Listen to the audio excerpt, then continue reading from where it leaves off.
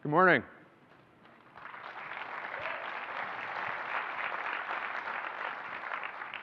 This session is what's new in iOS user interface design.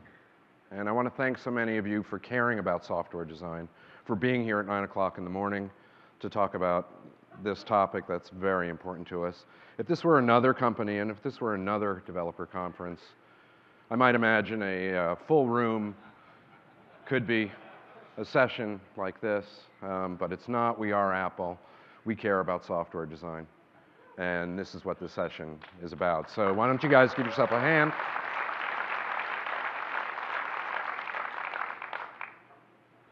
I'm Greg Christie, and I'm here to introduce Mike Stern eventually and talk about what the new user interface means to you as developers. I thought the keynote went great. I hope you guys all enjoyed it. You guys have been playing with iOS 7 for a day and a half now. And so I thought it would be a really great way to start if we take a fresh look at Johnny's words and the video now that you've used iOS 7 for a day and a half and can get some context into what he was talking about. So I'd like to start with that.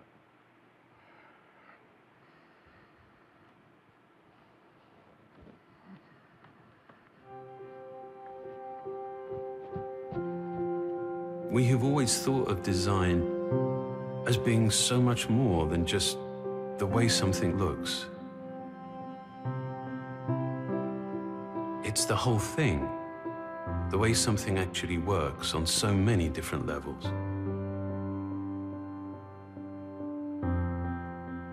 Ultimately, of course, design defines so much of our experience.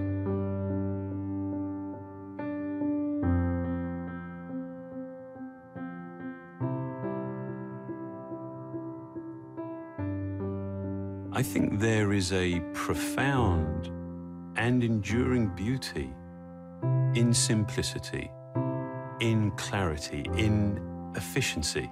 True simplicity is derived from so much more than just the absence of clutter and ornamentation. It's about bringing order to complexity.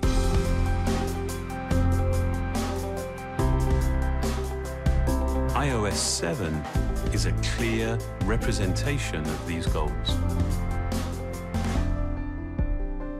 It has a whole new structure that is coherent and that is applied across the entire system.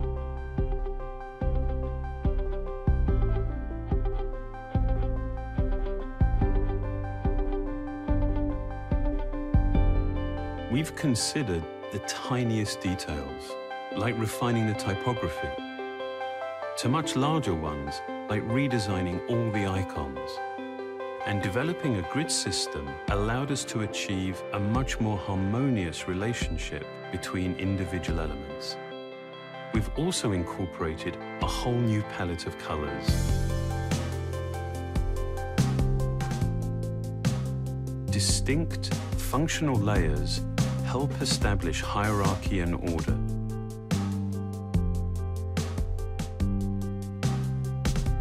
And the use of translucency gives you a sense of your context. These planes, combined with new approaches to animation and motion, create a sense of depth and vitality.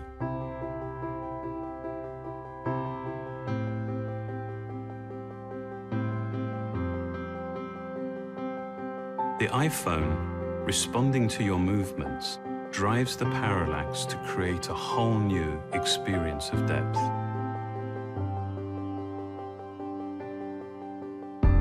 In many ways, we've tried to create an interface that is unobtrusive and deferential.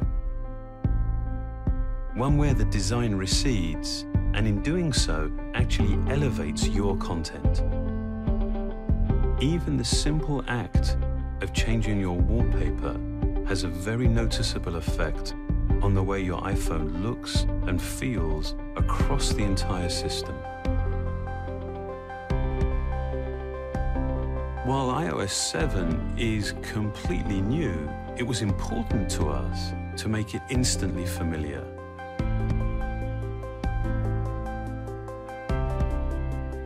We wanted to take an experience that people know very well and actually add to it to make it more useful, to make it more enjoyable. To create it, we brought together a broad range of expertise from design to engineering. With what we've been able to achieve together, we see iOS 7 as defining an important new direction and in many ways a beginning.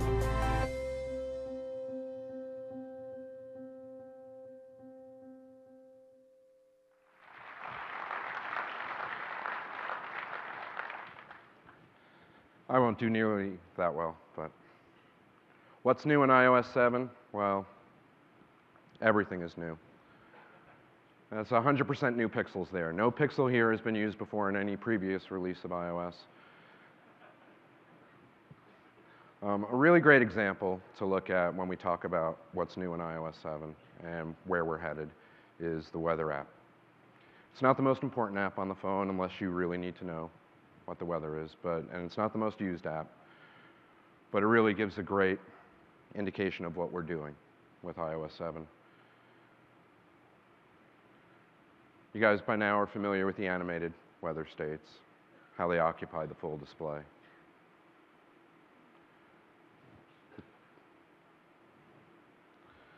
It's really interesting comparing old and new side by side.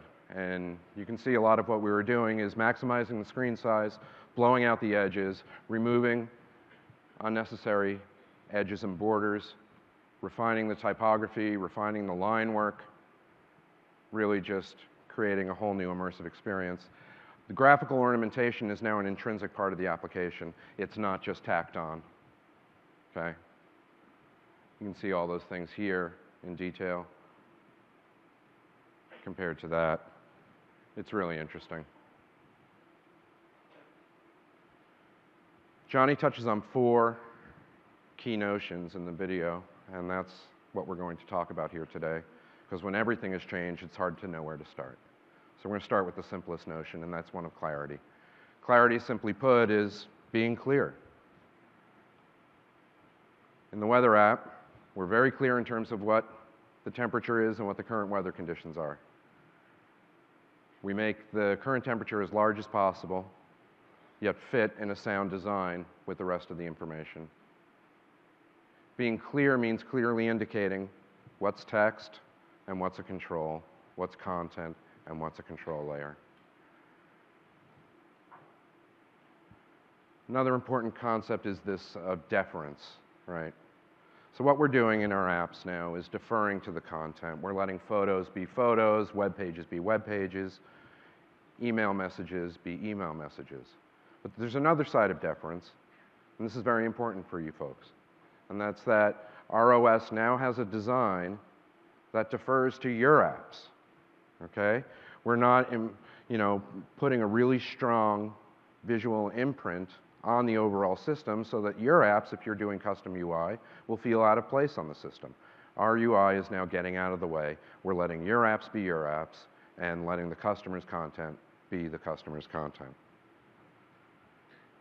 Another way that we're reinforcing clarity and this difference between controls and content is by our use of depth. You see this really strongly in the case of the home screen. We're using this layering model, and we're using layers in Notification Center and Control Center, and within the individual apps themselves, having controls exist on one layer, content exist on another. Finally, detail. The detail really shows itself in terms of topography,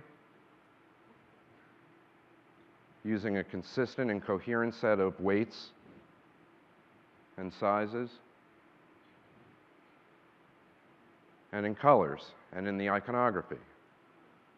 Again, we're using a highly disciplined, controlled, limited set of colors,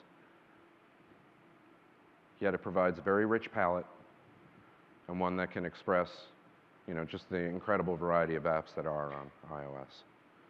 This also applies to the glyphs, things that appear in button bars, toolbars, those types of things. These have all been normalized with regard to line weight and shape and size. Paying attention to the details matter. It matters a lot. Another thing that we're doing with regard to detail is we're finally exploiting the Retina screens to their fullest capability. We have lots of single pixel details, single pixel lines that we're using and exploiting throughout the system. Okay? So, here to walk you through the nuts and bolts of some of what we did and some of what you will have to do to bring your apps into the iOS 7 world is Mike Stern. He's going to walk you through some of these things. Thanks, Mike. Thank you, Greg. I'm really excited to be with you this morning to go into some detail about iOS 7 and some of the new apps like Mail and Calendar. And we're going to compare how they are now with how they were before. And I'm going to talk a little bit about why things have changed, the thought process that went into the new apps. And I'm really hoping that you'll take from this hour some ideas about how you can make your apps more dynamic, easier to use, and more delightful. We've got a lot to cover, so let's dive in. This was how the design for iOS 7 started. We started with a totally blank slate. We had to think about what's the most important thing that people care about. What's the content that they care about most? So in Mail, it's this. It's the message. It's a single thing. Of all else that you see in Mail, that's the most important. Everything else is secondary. And for what was added, it was added with really great restraint. We had to make sure that anything that was added to this was absolutely necessary. So eventually started adding things like date and sender, but again, it was secondary to what mattered most. Eventually we added controls, but we did so in a way that didn't interfere with your ability to read text. It doesn't take much to make these controls available and legible, easy to access. Now, you got to do a little bit more than that, so color got added at a later stage, just to distinguish controls from content. Some background colors, a couple of crisp lines. But at all times, the message stayed present, it stayed front and center. It was the star of the show. And then this is the final design for Mail. As you can see, when photos were added, they were made to be as large as possible so that you can see as much detail as possible without having to pinch to zoom quite so much. Now this focus in starting with type first, that really prioritized type for us. And I don't think this will come as a big shock to anybody here. Apple has always been deeply committed to making the displayed and the printed word as legible as possible and gorgeous. So that's how dynamic type came about. And there's a lot of stuff in dynamic type. And I'm sure you guys have already heard quite a bit about it in previous sessions. But I want to focus on two aspects of that: scaling and styles. Let's start with text scaling. Now, a big part of legibility is the size of type. I've worked as an interface designer for 17 years. And I've worked on countless projects, and probably on every single one, type was a big component of it. And I or my team would develop designs, and we would show them to stakeholders, clients, and you would always get this diversity of reactions. I'm getting too old, and my eyes ain't what they used to be, and this is really hard to read. Or, make text smaller. It's truncating too quickly. There's not enough controls. I want to see more stuff because it's more powerful and I can deal with all of that complexity. And it's impossible to satisfy both ends of that spectrum. How do you do it? You normally had to pick one size of type. I mean, maybe you could build some kind of custom thing that allowed text to scale, but it was prohibitively expensive engineering-wise. And the results probably wouldn't be very good. Dynamic type is game-changing because it allows for that, and it's really easy to use. You have a huge diversity of sizes to choose from. And with the accessibility mode, you can have, massive text. It's really great. But simply scaling type, this is Helvetica Neue Light, which looks really awesome when it's big. But when it's small, it doesn't work very well. It's not very legible. The letter forms are very thin, they're very delicate. So to solve for that, you can make small type bold, but that results in large type, which looks heavy and cumbersome, which isn't very good either. So dynamic type dynamically makes text heavier when it's smaller and thinner when it's lighter. Has a range of about 2 weights. As a result, text has this great continuity. It looks great at every size. But of course, we didn't stop there. Text that has more space between characters at small sizes is also more legible. So dynamic type does that as well. It dynamically adjusts, very fine-tuned, sub-pixel level, the space between characters. So no matter what size you choose, your text is going to look great. Now let's talk about styles. In printed publishing, typesetting, word processing, we have these categories for type, like body, headline, caption. And that helps you to establish a clear information hierarchy in your UI. Some text is more important than others, so it should be bigger and heavier. Some stuff, less so, right? You guys are familiar with this stuff. You've seen it a million times. And this is a really, really great system. So we've made that a fundamental part of dynamic text type. So this is the inbox, and all of this was designed using type styles. The inbox, the title for the screen, is the most important thing here, so you know where you are, you know what you're looking at. Secondarily, who sent it? At this stage in time, that's the most important thing that you need to know. So those use the heaviest styles. It's really clean. And these styles allow you to create relationships between different types of text, so you can see the intent of how you're trying to establish that hierarchy. And of course, these two features work together. Fine-tuned adjustments were made to every one of these pieces of text, every one of these combinations of style and size. So, and the other thing that I want to point out is there's line height, which is the space between lines of text, or leading. And that adjusts too. So it's proportional. So the composition of your interface has great integrity, no matter what the text scale is. These kinds of details are really important with visual design. Now, typography is really complicated. I've been a designer for a while, and I've worked with some amazing designers who can make great icons, have a great sense of composition and color, good interaction designers. But I've seen people struggle with typography. It's something that a lot of us as designers aren't trained for. People go to school for this for a really long time and read books. There's a lot of details here. But luckily, we have some really good type designers at Apple who spent a lot of time perfecting type in iOS 7. So they've taken something that's extremely hard to do well, and they made it really easy. All right, let's move on. So let's talk about some of the differences between iOS 7 and iOS 6 Mail. Let's talk about bars. Not the ones you guys are going to go to tonight, but navigation bars. Now, obviously, this has changed quite a bit. It's no longer this blue plastic material that's convex in shape and meant to portray some sense of dimensionality. It's now this solid white color, and it extends to the top of the screen to work really work well with the status bar. So they work as one unified element, and they're still really clean. It's easy to see everything that's inside of it. There's a lot of nice negative space there, white space.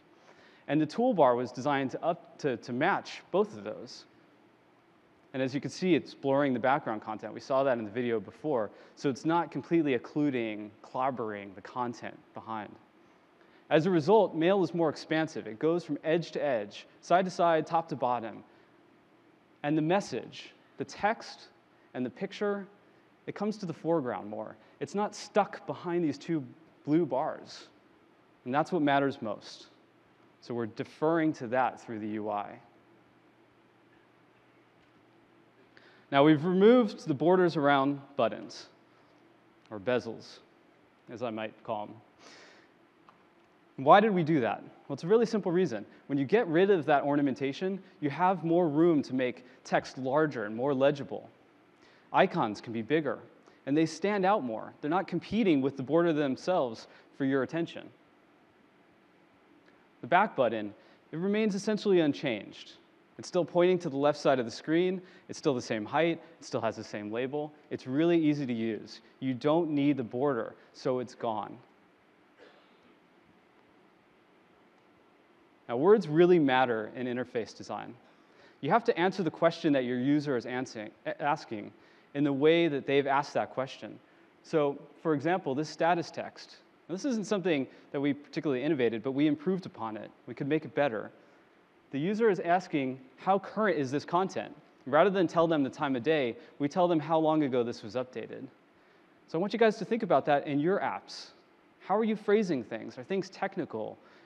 Do people need to parse them and interpret them? Can you make it easier for them to understand?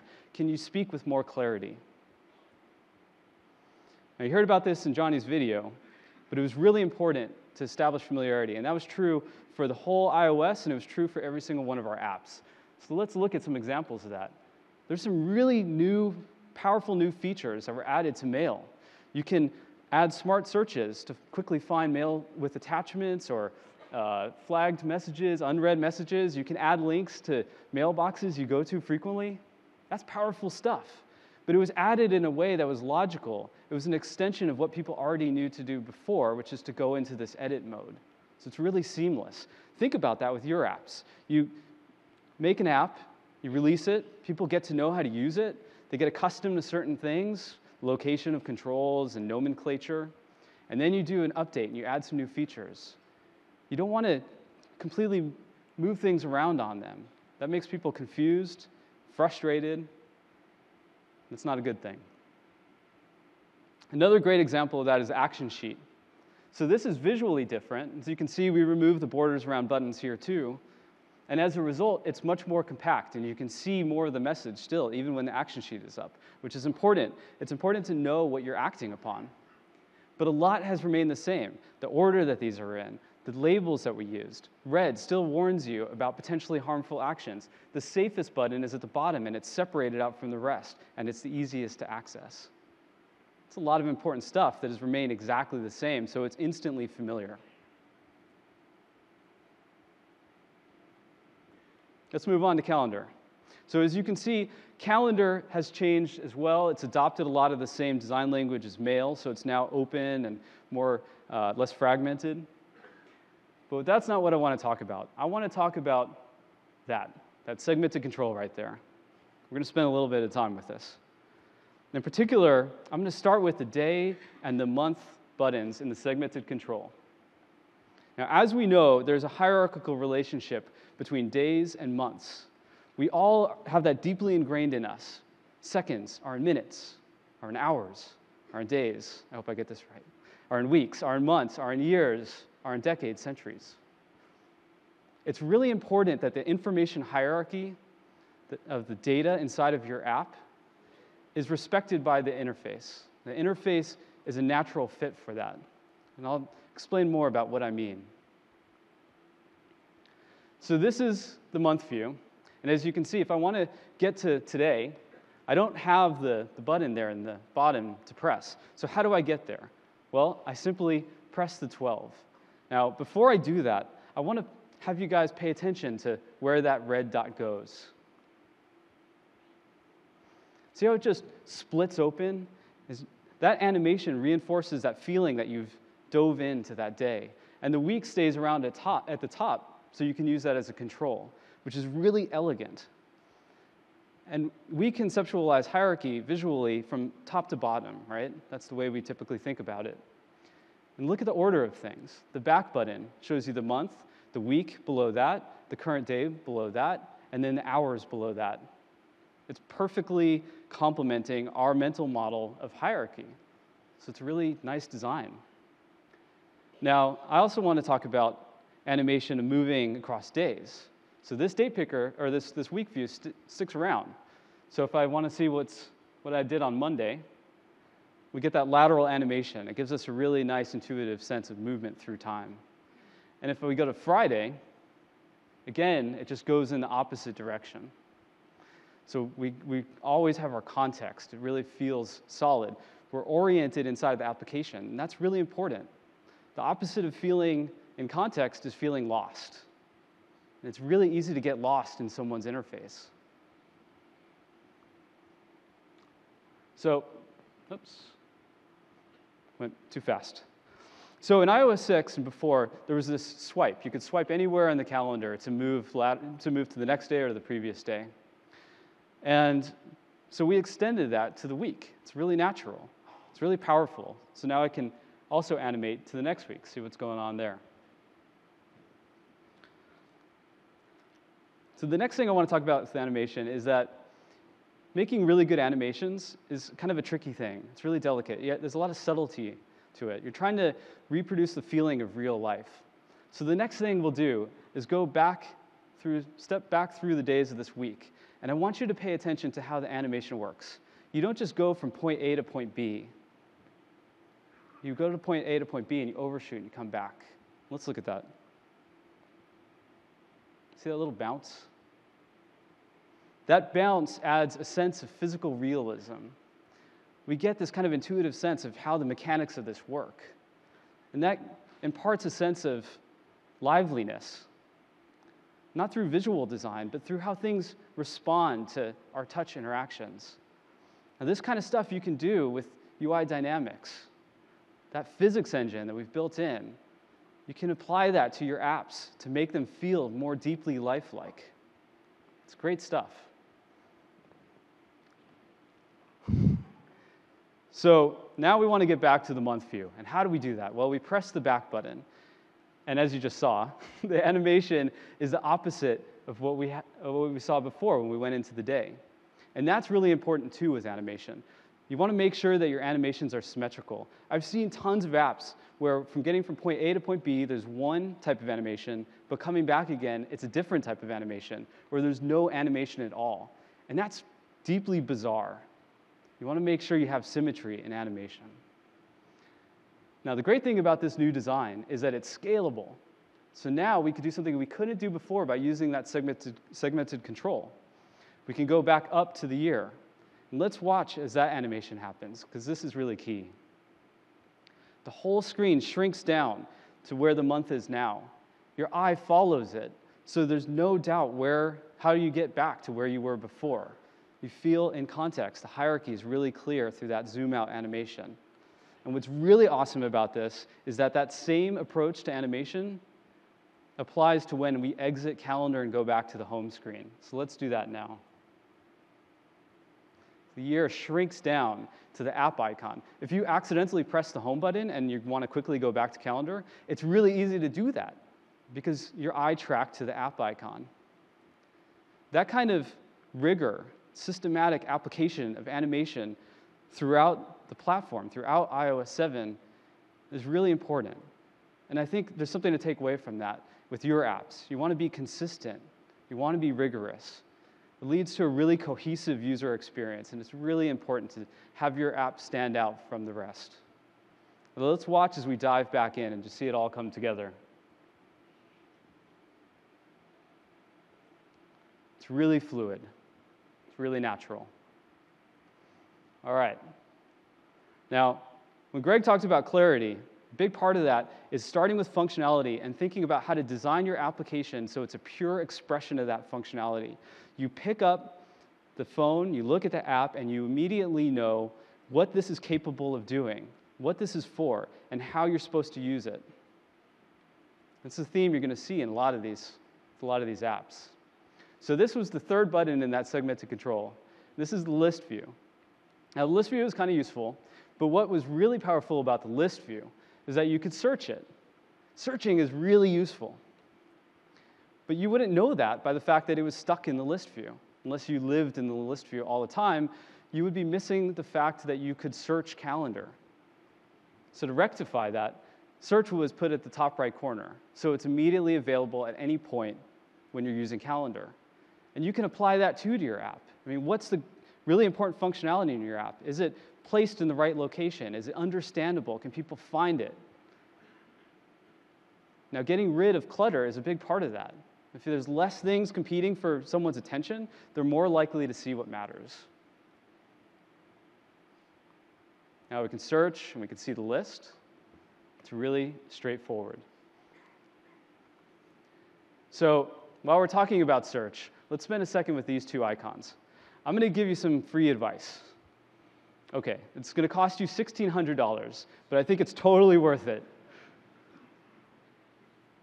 These icons work really, really well. You guys all know, I don't know all of you, but I know that you know what these mean. Search and add something, whatever that is. Depends on the context of the application you're in, but it totally works.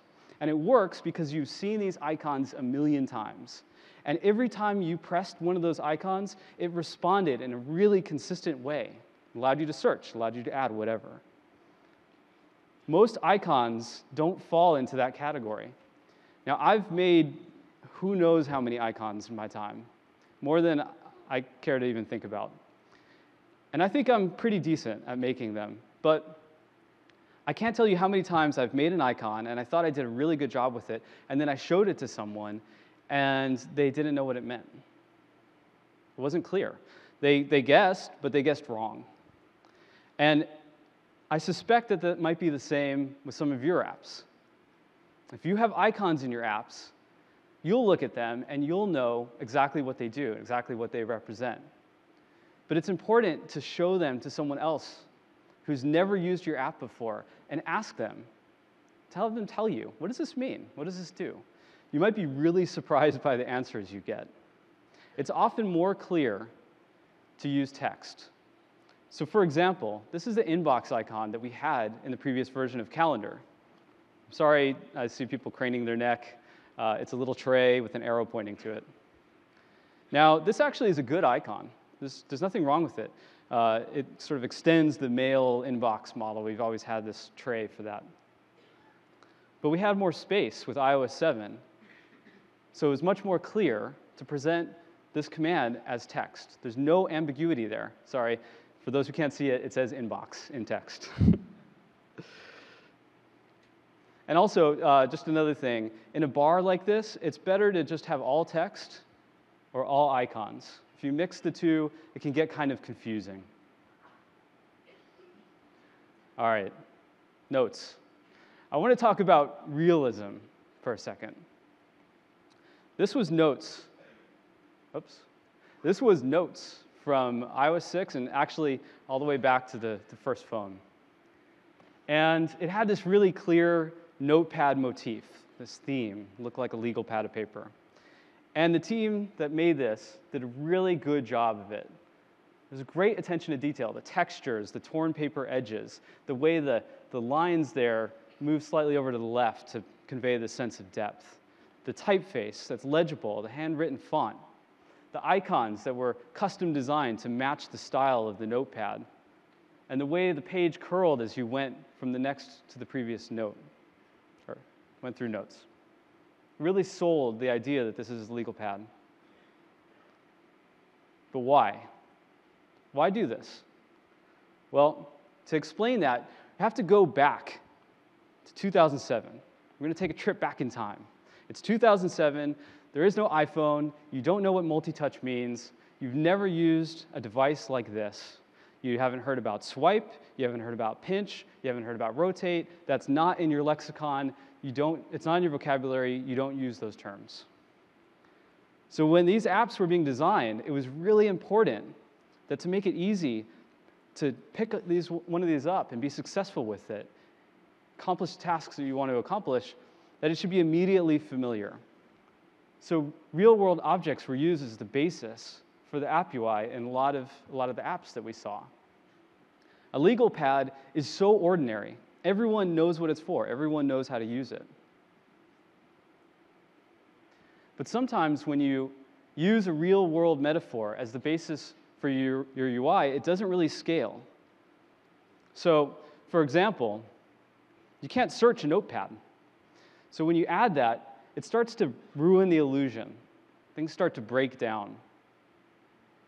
So this is the new design for notes. It's so much more clear what's important here. It's the content of your notes.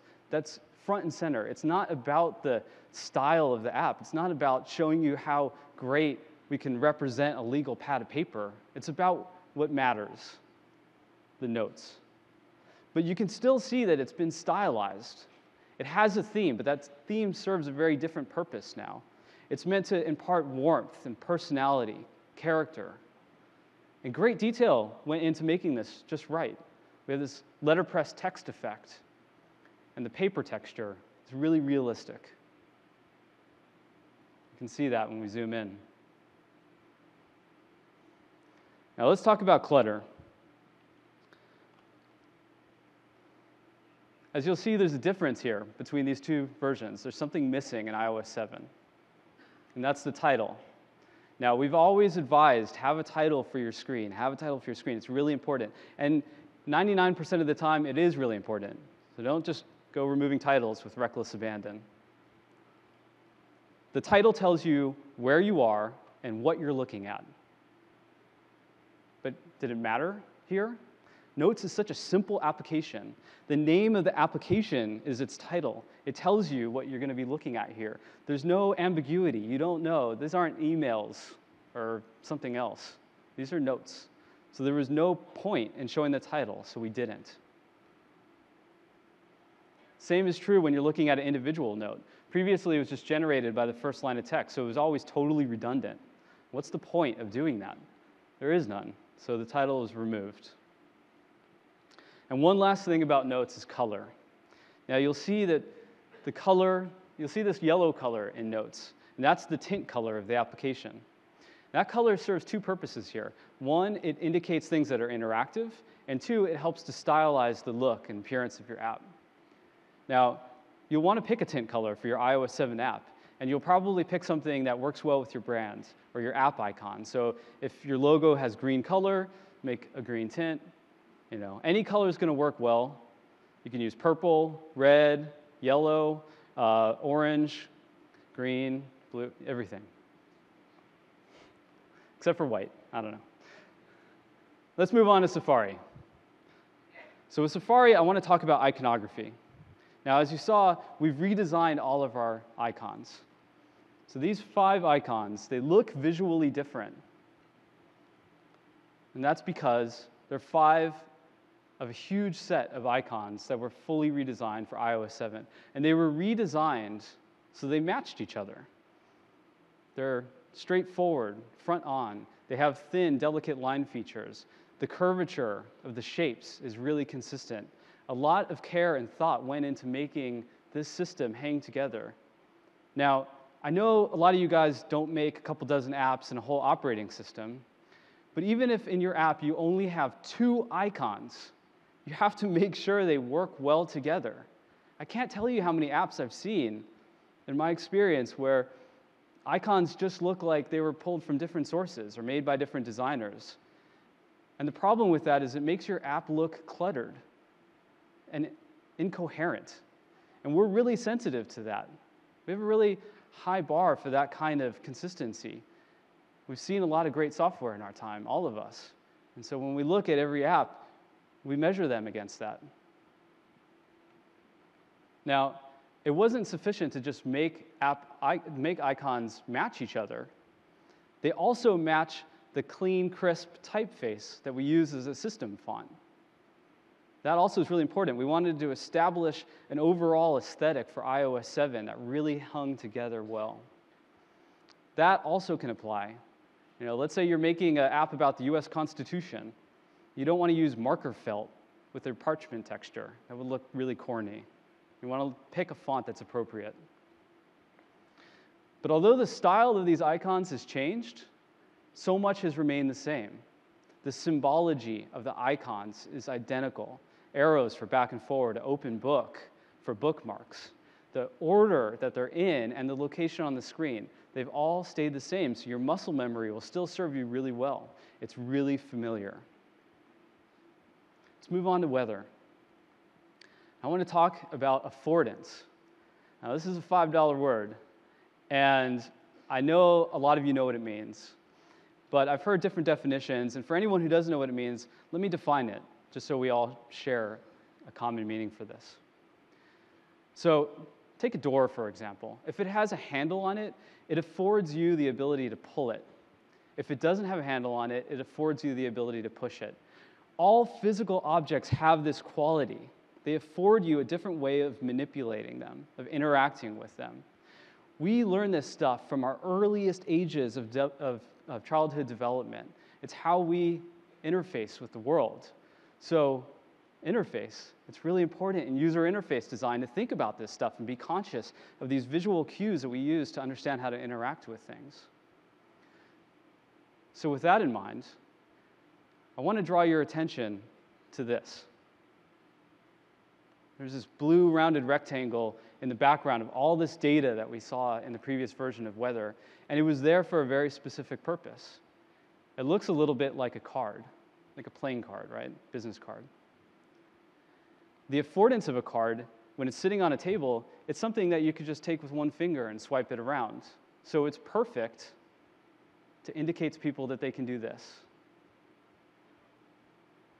And when it flips around, that feels natural. Cards flip around. It's really straightforward. But there was a third element, which none of us were familiar with, which is this page control. We had to learn the meaning of that. And it was a really easy thing to learn. I mean, it only takes a couple minutes. But that didn't exist before. So with that, do we need the card to tell you you can swipe? In fact, now, swiping is so natural for us when we use an iPhone or an iPad that we just try to swipe everything. We try to pinch everything, rotate everything. We play with it. It feels comfortable. We expect these gestures to be there.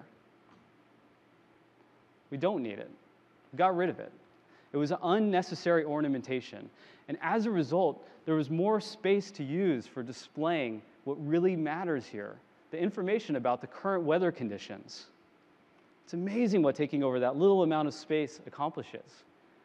640 pixels to display data. So you can make text larger and it'd be more legible. You have room for additional information, like the current weather conditions. Now that background does a really good job of telling you that it's snowing or it's raining or it's going to be sunny or whatever. But if there's any ambiguity whatsoever, that text nails it. Takes all the guesswork out of it. So again, information is expressed as clearly as possible, and oftentimes that's done with text. As a result, weather is a simple, beautiful app that's really easy to use. Its form serves its function. It's a pure expression of it. This is clarity in design. Let's move on to the compass.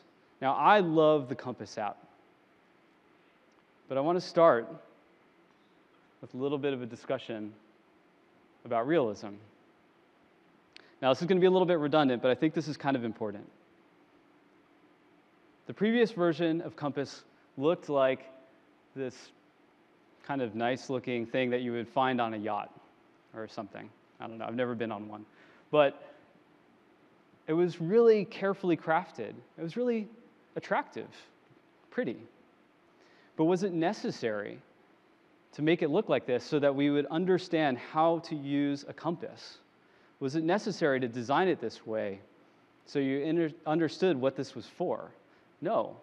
And did it limit what was possible with compass? Yes. Let's look at why. So in the center of the dial, there's this 4 points adornment and this capstone, and that took up quite a bit of space. By getting rid of that, we could put a level right in the center. That makes compass more useful. There's a direct trade-off between the desire to have this ornamentation and the desire to have more functionality. So the decision's really clear. Making it more useful is important. As a result, compass is clean, it's elegant. It's the expression of what a compass should be on this device, not what a compass should be on a boat.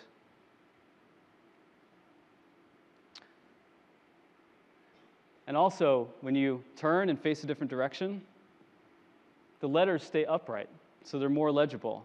Again, if we had done this with the previous compass, it would have totally ruined the illusion. Those two things are at odds with each other. A little bit more about color. So you've noticed that there's this red color in compass. Now there's something really special about that red. That red is the same red that we saw in calendar. It's the same red that you'll see in stocks. It's the same red that you see in the stopwatch. It's the same red you'll find in a lot of places. This color palette was designed to be carefully balanced, to be clean and vibrant, beautiful. And our products use these colors with great restraint. You don't want to just arbitrarily pick different colors for every application. It makes things start to fragment and fall apart. And that too applies to your app. If you use color, use it with restraint. Carefully select colors that look really good, and don't just arbitrarily pick different colors at random. It's going to make your UI feel fragmented, incoherent. All right, settings. Now, settings is a great way to see how all of the UI kit controls have changed.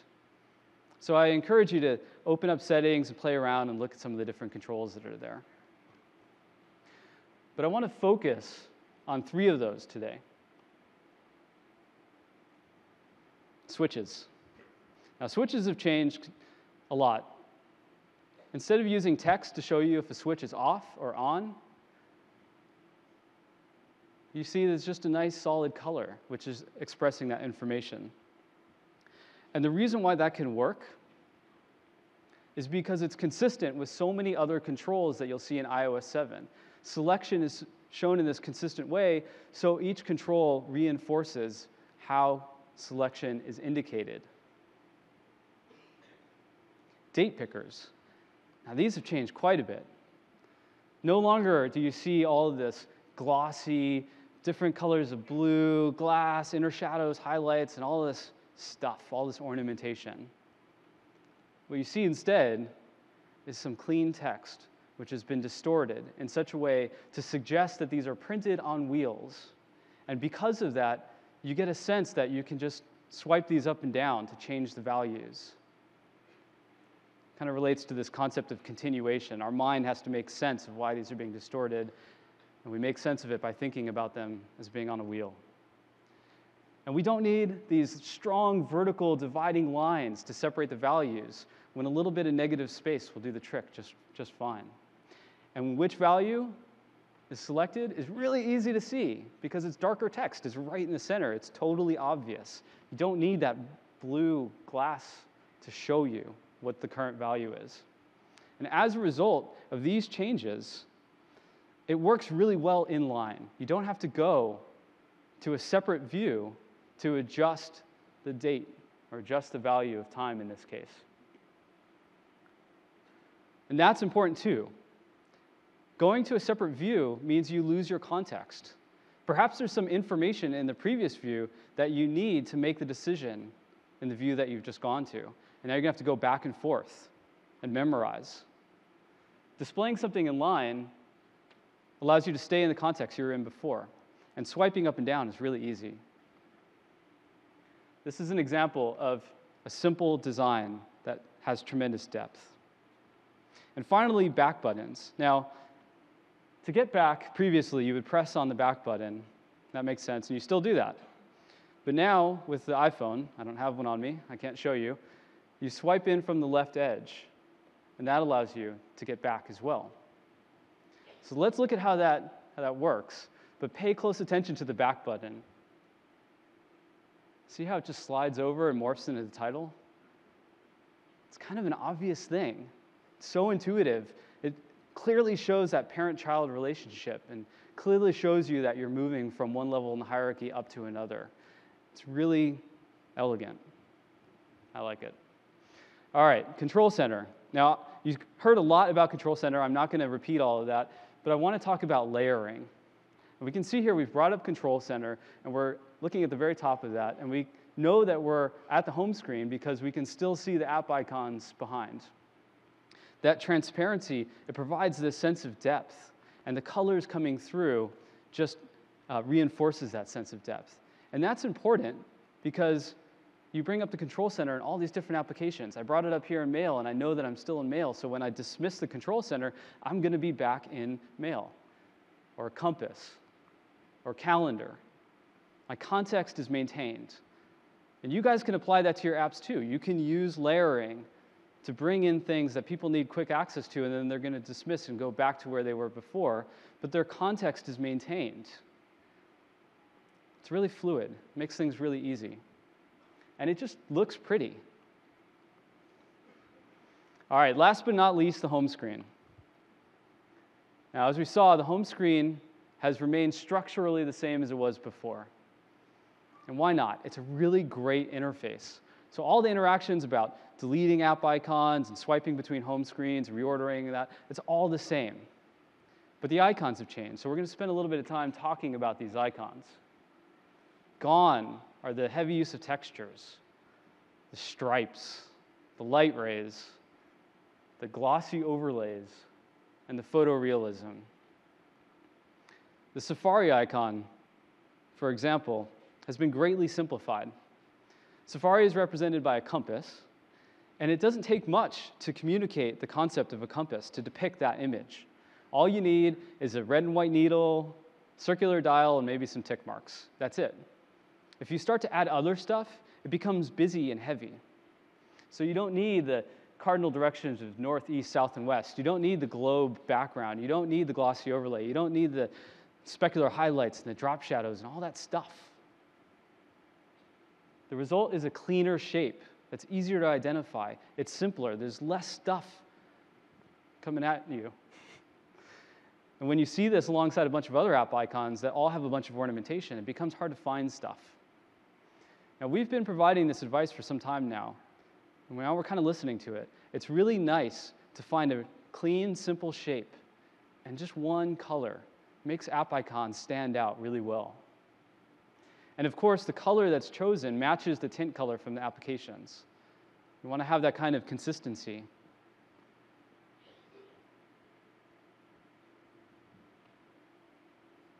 Now, many of you might ask, well, if you're simplifying, getting rid of all this ornamentation, what about the gradients? Why don't you just use this solid color? That's going to be a lot simpler. Well, perhaps. But it turns out it's also really boring. And vibrancy, life, that's important. Those are really important values. And these gradients, they add that, but in a subtle way.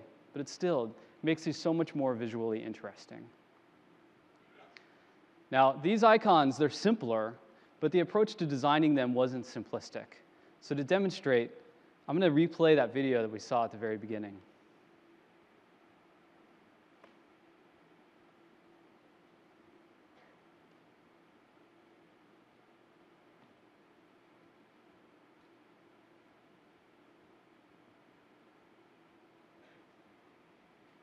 It's kind of a nice video.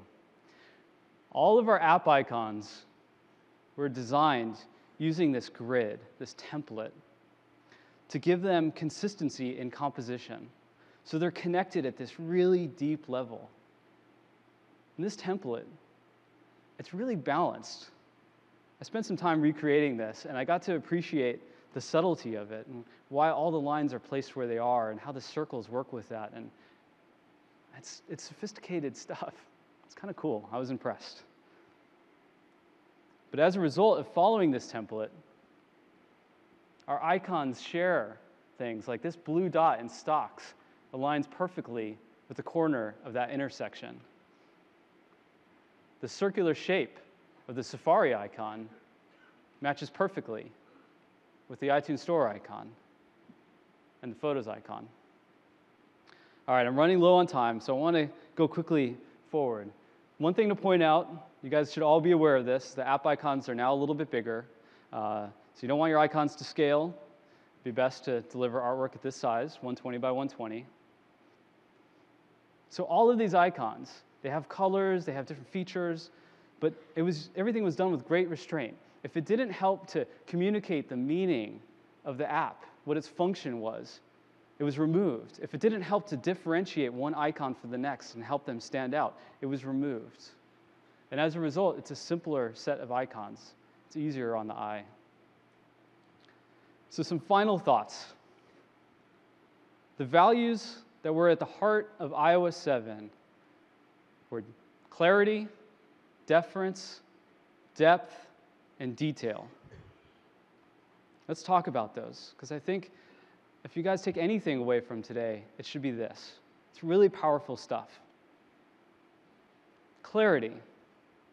We saw what clarity meant in Compass. It meant doing nothing more than show you information and express functionality. Nothing more and nothing less. Deference. Deference in Mail meant making sure that text is large, resizable, legible, and gorgeous.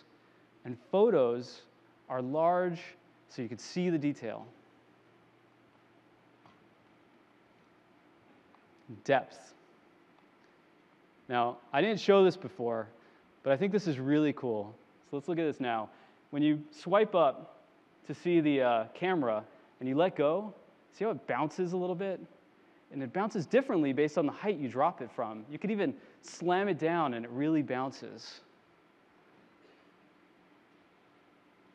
That provides such a sense of physical realism. Makes it so much more lifelike and believable. You guys could do that too. UI Dynamics is going to, with its physics engine, is going to really enable people to do some amazing stuff here. In the home screen, and the way we have these distinct functional planes that are separated from each other and respond to the movement of the device. And detail. Detail brings it all together.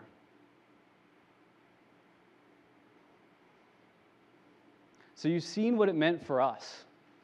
You've seen what these new tools allowed Apple to do with the apps in iOS 7. How are your apps going to have more depth? How can you use behaviors and motion effects and transitions and layering to improve the experience of your apps? How are you going to be more deferential in your apps? What do users care about most? What's the content that's most important to them? How can you get out of their way? And clarity. What's the functionality of your app? What's the information you're trying to express? How can you do a better job of that? How can you prioritize things and make things simpler for people?